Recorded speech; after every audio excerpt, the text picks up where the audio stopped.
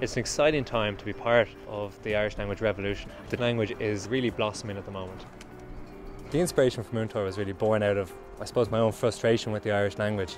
I'd spent a long time learning Irish, teaching Irish, and it was only when I learned other languages I realised that maybe there was a better way of doing it. I learned Portuguese with an Amazonian tribe where we'd go fishing through Portuguese, looking for fruits in the jungle. It made it very active, it brought the language alive, and I started to realise that maybe learning through adventure was the best way to get a language immersion experience. MOONTOUR was really born out of stuff that I was passionate about that would bring the language alive for students, through outdoor sports, through yoga, through music, through a range of different activities that students could engage through Irish in a fun way, in a different way, and something that they would want to do outside of school. A typical day at MOONTOUR would be half the day on the land doing land-based activities. So we do stuff like photography, we do computer games. All of these are targeting a different element of the syllabus.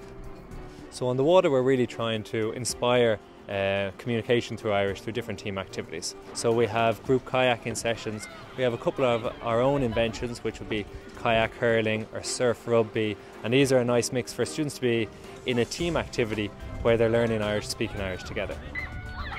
We have two kind of different offerings for students to come and learn with us. One offering is for a school tour to come out with us, they spend the day with us, and it can be a real asset for a teacher to show their students Irish in a vivid, in an exciting way.